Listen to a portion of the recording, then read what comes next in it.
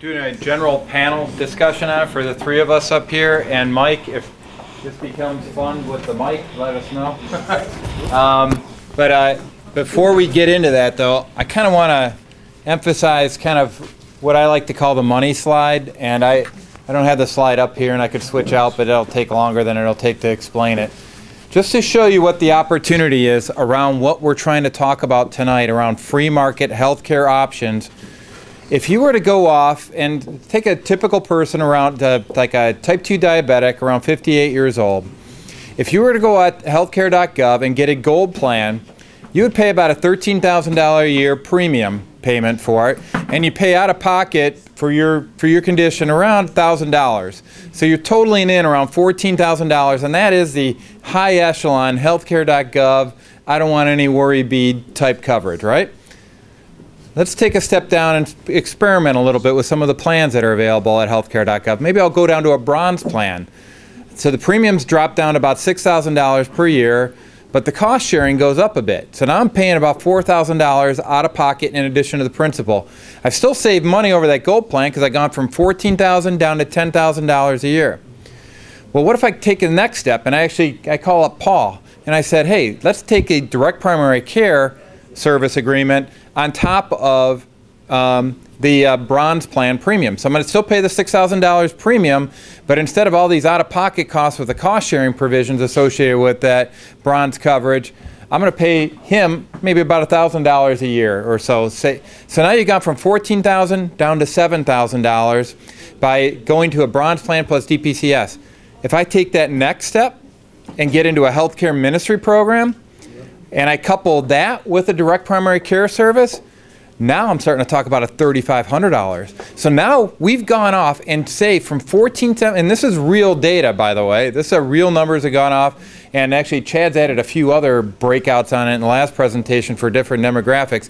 We've gone from $14,000 a year down to $3,500 a year just by starting to adopt some of the solutions here that are offered by Victoria and by Paul. That's why we're doing what we're doing. That's why we're all bleary-eyed driving across the state telling people what's available, because this is big time. This helps change people's lives in a very, very real way. So I hope you found it valuable, and we can open it up to overall questions, but I wanted to make sure you left with that. When I start talking about 20% savings, I'm lowballing. I'm seriously, that's tracing back to one study I can go off and put up there. But I know from practical experience working with these docs, working with organizations like Kira, that we actually can get significantly higher savings on it. And remember that the way you get these savings is by getting people better care. And to your point, sir, you keep them out of the hospital, you keep them out of the chronic illnesses, and that's where the money comes from. So maybe open it up for a few more questions, and then we'll just break into one-on-ones if that's all right. Yes, sir. Short editorial comment. Yeah. We have just seen a demonstration of free enterprise.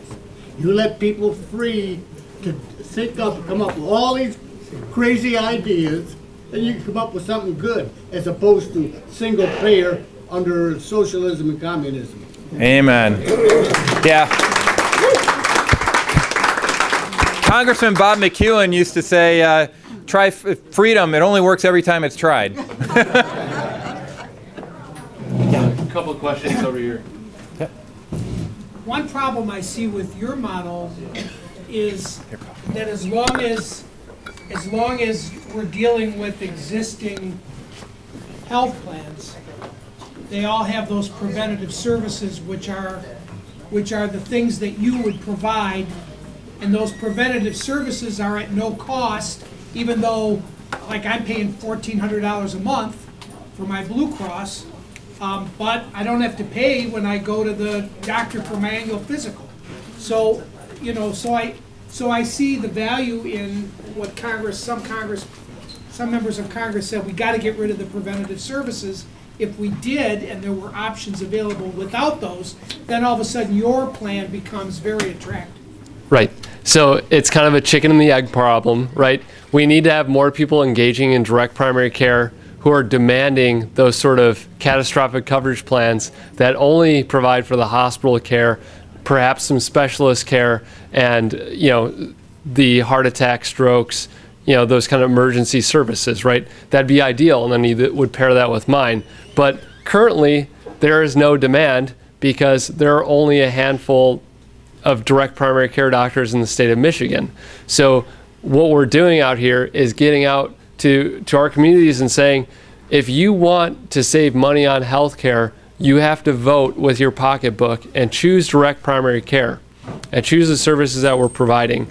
It may not save you money this year, but it's certainly going to save you time, and time is money. Like if you're waiting, so I had somebody who made an appointment with me today for the first time because he said, I know I have bronchitis and I can't get in to see my doctor until Friday. Okay, I've got 10 o'clock available, I got 2 o'clock available, and I have 4 o'clock available when you want to come in. 10 o'clock, great, see you at 10. He came in, we took care of the issue within 2 hours of him texting me, okay? That's how I save you time, and indirectly that's going to save you some money over the long term. It's not going to save you from the big expenses, because you're right, those expenses are already baked into your insurance plan, unfortunately. Well, actually, I've got a little bit different perspective on it. I mean, it builds on what he's talking about, but you heard the savings we're talking about, right? Oh, yeah. So you may pay a little bit of a premium. I mean, I'm an engineer. I realize most engines aren't 100% efficient. So I may pay a little bit extra, even though they've got some of the primary care costs baked into the traditional insurance plan. But for the savings that we're looking at for this, and considering the fact that most of the time for the primary care, you're still paying a copay, you're still paying a per visit fee. It may no copays with us. it may not be optimal, but it's still probably at the end of the year is going to be a better deal. Still would save money. Yeah. And then is there a chance Good that job. the kind of plans that Curio has, is there a chance that that Congress would open that up to non-ministry, non-religious? Like, why couldn't, I'm a lawyer, Yeah. why couldn't there be a group for lawyers that all over the state or all over the country? There's a you fun know, one, yeah. where they do the same thing? Or why couldn't there be a group for people over 65 that want to just do it instead of Medicare? Well, you have to thank the Affordable Care Act for that. They've chosen the 5, but like Hero, how we were founded after that, if there is a group and one of those 5 do decide that yes, they can sponsor you or umbrella you, you can do that. That's what we did. You know, we were founded in 2011, so we went under the, the partnership with Samaritan. They're the ones that fit best with what we believe in and what we wanted to accomplish. So you can do that, if you wanted to, and if you're able to find that. Just one right now, unless, the law changes, one of those 5 would have to be willing to obviously have that partnership with that group. Actually, the one behind you. I don't see a problem with the plan. When I grew up, my father worked construction, so we had a doctor that did exactly what you do right now. We would go to his office, he would do the entire examination, he would go to his closet, get the medicine, he would go take us in the back room for x-rays. And that was in the 60s and 70s. And he lived to be 100, and he's not here anymore, so, that's not the bargain. I think that I don't even want the Affordable Care Act at this point, because I know what it's really paying for. I want all that chucked, and when they say that they really desire direct physicians like yourself, this is what I would put in place. You. Well, thank you. And then then I would put a catastrophic program in place. I'm not really into making insurance companies wealthy. Right. In law school, used to say that's why they call them the big hands people, because they have all the money. Right. Yeah. That's life insurance and automobile. Yeah, it's like the more money that passes through their hands, the more that it sticks to it. But kind of the what you're bringing up is this ain't a new concept, right? No, it's faded away. What's so It's what's old is new again, and I think we're going through a cycle of saying this whole insurance thing, this big insurance thing, isn't really working for everyday Americans. Can't we go back to something where we have direct relationships with our doctors again, right? And we're not moving back in our medical care, though. We still have all the progress. We all have our technology. We all have the 21st century medical amenities that we've grown with. It just, we're bringing back that personal relationship that we should have with our doctors. And to kind of emphasize this, I didn't talk about this, but it kind of highlights exactly what you just said. See that chart in the back there? That's not a color blindness test. It's actually a functional diagram of the Affordable Care Act. And to your point, and to Paul's point about what's happened under, and it was bad before the Affordable Care Act, so I don't want to give the impression it was a panacea, but the Affordable Care Act added 159 new organizations between a physician and the patient. Each one of those in your hand. And, you know, I would submit that those 159 new organizations in D.C. getting D.C. salaries are not lowering the cost of health care, and they're not improving the quality, because the bureaucrats in D.C. ain't going to know more than Paul does about what makes you tick and what's going to make you tick again, right? So it's got to get back to that personal relationship. And everybody, there's a buzzword now, patient-centered care and all this kind of stuff, and I even use it in my first solution for Medicaid. But that's not patient-centered. That's bureaucracy-centered, and that's control. It has nothing to do with care. Now, Yes, sir. as I recollect, the big dot in the middle is, what's that, governors from Alaska's death panels? No, that's the IPAD. That's the Independent Patient Advisory Board, which was actually put in place under the stimulus bill. No, that's actually, in this case, now under President Trump, that's actually a good guy. That's so, you remember that story saying you live by the pen and the phone, you die by the pen and the phone? Well, all the regulatory authority that was given to Kathleen Sebelius when she was first in there is now in the hands of Dr. Tom Price. And and Dr. Tom Price is one of the co-founders of an organization called Docs for Patient Care, which was formed back in 2009 to fight Obamacare. So that's poetic now. I'm happy to say I actually worked with the Trump transition team to actually provide a list of free market advocates all the way through Health and Human Services. So the FDA, the CDC, CMS, and Dr. Tom Price at the top of our list for HHS secretaries, and that's who President Trump picked. So we've got much more latitude there. Frankly, the problem right now is dealing with Congress and getting them out of their rut. As soon as we get them going, we've got some very good allies now in HHS, and it warms my heart. So, Jill, go ahead. I was thinking about small businesses. You know, a lot of us here may be represented by big companies. We have our insurance through work. But small businesses, we have a daughter that works for an insurance broker. And some of these small businesses have become desperate. They provided health insurance for their employees. But as this has gone on, the employees have had to pay more. And in a lot of cases, they've had to drop in health insurance for their employees. And I see that as a kind of a market for something like what you are all talking about. We actually do accommodate. So even though we're Catholic based, we accept all Christians. So we do have like religious orders, communities who do have us as their insurance, but we do have small businesses. We actually have a college, Ohio Valley University. So we do offer it to small businesses and even large businesses, you know. So we do have that.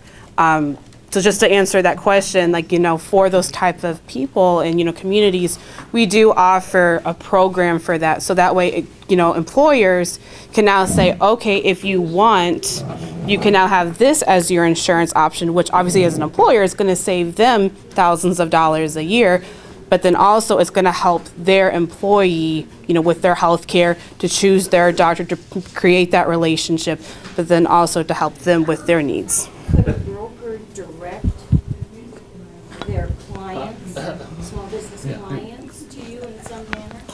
Yeah, so like my margins are so small that I wouldn't be able to kick any money back to that broker. So likely they're not going to refer to me.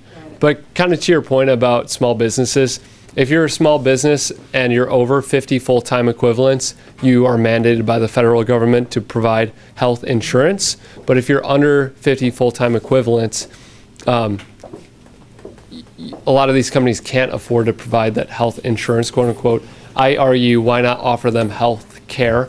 And I do offer group discounts for those small businesses. And I have a few small businesses enrolled in my platform. I don't know if you have any other comments on this point. Well, actually, I do want to highlight, because usually we talk about self-funded insurance plans, and there's something else called MIWAs, which is multi-employer, I forget what, WAS, whatever, multi-employer plans as well on it. That's, when you talk about self-funded insurance, that is ideally suited to the small, mid-sized businesses. And what that does is, instead of you paying a premium to a third-party insurance company, you actually are the one who pay the claims yourself. And therefore, if you undershoot on the claims, you benefit. You can go off and pocket it, put it aside, give it back to the employees. And then if you're on the high end, if you actually exceed your projected claims, most companies will purchase a stop loss on it, just like for stocks. You put a stop loss on it, so you're limited on your exposure on the high end. So there are plans for small, mid-size. Almost 83%, I think, of large companies actually self-fund, and that way they benefit from that as well. That way you'll, if you see folks like Toyota doing their jumping jacks every single day, they have a way of getting everybody in good health so that they can lower those overall claims rates. And you can do the same thing for small, mid-sized businesses with a self-funded plan under ERISA. That was one of our exemptions. And then if you pair one of those plans with direct primary care services, and we can save your entire company 20%, then you're really earning money for your company by pocketing that 20% or giving it back to your employees as salary, so you can retain that top talent and grow your business. And that's actually what one of our doctors that sometimes does our tour, he started a business called Salta Direct, and he's targeting employers around 500, 700 employees and doing that. Sorry, John, go ahead. Okay. So what is the path forward? How do you incentivize more physicians to adopt this model? And is there any legislation you're contemplating that would allow you to I'll do the legislation address first, right? gaps that are not addressed by this model? All right, well, one concept around free market is that government doesn't mandate it, right? Government out of it. So right here, well, the only exception is that as somebody who works for the government, I'm promoting it. So but what we really want to do is use government services like Medicaid to prime the pump on the footprint and expanding the footprint of direct primary care providers. Once people realize, no, this is for real, it's stable, it's good, and it works for people, 2.4 million people represents 25% of the people in Michigan. That's a pretty good market share, right? That's a pretty good footprint, if you will. You're going to have, in order to support that population, you got to be everywhere throughout the state. So one of the things that I'm doing is this, and why I'm so excited about this DPCS Medicaid pilot, even though we're only starting out with 2,400 enrollees on it, it's proven it, and it's priming the pump on the demand. If docs like Paul know that there's 2.4 million customers just being held back by the dam right now that we're just going to wait to unleash, that's huge. And when they unleash it for them, it opens it up for the private market as well. So that's the big thing that I'm trying to do. The other legislation we already passed, it's around that as Paul was talking about, it's PA 522, 2014. So really, it's just evangelism mode and protecting this model from insurance companies coming in and trying to play games with the model right now.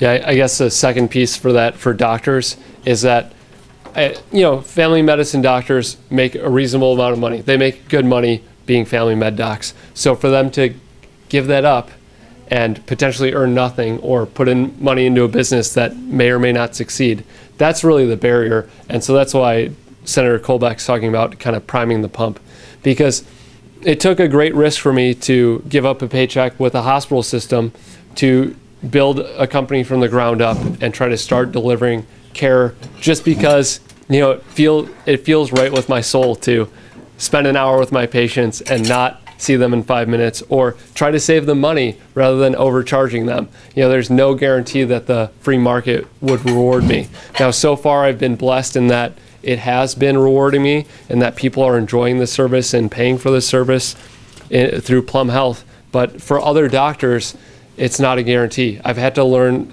several marketing, business type skills that I didn't have going through medical school. Right, so I think that's what's holding other docs back. This is my last question. That's okay. Last comment also. How many times have you been asked Have you tossed your hat, or are you tossing your hat in the ring for governor, in the ring for governor? I'll leave it. Well, let me, Paul, how many times have you been asked? I have not been asked yet, thankfully. I'm trying to do medical care. Maybe he's talking to Victoria. Victoria, how many times have you been asked? This is a Senate event, so I better not talk about any of that stuff here, but it is a question I've been asked a lot and encouraged, so but that's about all I can say in this venue right now, but we'll stay tuned. We got, if you follow us on social media and Facebook, we try to get out announcements about what's going on there. Yeah. Oh, sorry. Yep, I'll get you. One question I'd like to throw into this whole mix. The whole Tea Party movement was built around the notion of proposing a government health care plan. So all of us have got to educate ourselves more about health care issues such as Yeah. the one problem I'm running into here is that I assume for example, that I'm a millennial Bernie Sanders supporter sitting here listening to this. Yeah. And I come up with, listen, all I've heard here is a bunch of BS. I like the fact that there are people right now who are getting care who were not getting care before, and who are getting care now for Medicare, and they have pre-existing conditions. I don't hear you guys addressing any of this. As far as I'm concerned, I'm still supporting Bernie Sanders and his ideas. Yeah. Here's what we're running into, because a lot of people out there right now, they're not really bothered about this issue because they're not paying the insurance premium. They're employers. Yep. So they're not really that, well, you know, I like things the way they are because I want my budget to get compensated care. But A key point we got to make to them is that they may get coverage. They're not getting care. they understand it and we know how to teach this. I can kind of reiterate that. Yeah. Yeah, so it's like Americans conflate health care with health insurance or health insurance with health care, and they're not the same thing. They're distinctly different. You may have a great Blue Cross Blue Shield plan, like my patient who enrolled today, but he can't get in to see his doctor until Friday. That's not great. He may have great health insurance, but he's not getting great health care. So I think once people realize there's a difference between the two, health insurance and health care, you might have more demand for services like this. That's a very good point, and that's something that more of us should be educated about on how to take these issues that they're throwing at us. Because And- right now, we've got to educate ourselves. We've got to be the missionaries on all this. And if it's overcomplicated, we're not going to be explaining this to anybody. And by the way, I came out of the Tea Party, and it was back in 2009. I actually read the Affordable Care Act then, and I actually presented to my Tea Party on it. That's how I got engaged, and frankly, how I started getting really engaged on politics. So any Tea Party, the best way is to become an informed voter. Just to your point on it, this is the way to get plugged in on it. When I found out what was in it, that's kind of lit the fire under me saying, somebody's got to do something about this.